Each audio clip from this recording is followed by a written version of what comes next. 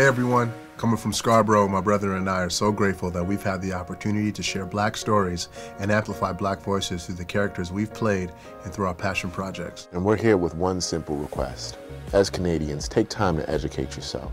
Learn about the people, history, and talent that aren't represented enough on the big screen. Support females, Black and Indigenous people, people of color, those who were not given equal space or time to be heard. Getting a footing in any new industry isn't easy, but it can be especially challenging in ones that aren't typically diverse, like the film industry. And while we're seeing positive change and we're seeing more movies on screen that celebrate and explore Black narratives and experiences, there's still much work to be done. Choosing to see movies at your local Cineplex that feature Black characters, stories, and crews is one place to start. You can also follow our non-for-profit, the Black Academy, on social media at Black Is Now Canada. So thank you for the support from the bottom of our hearts. See you at the movies. That was my line. That was actually my line. You always do this. I do what?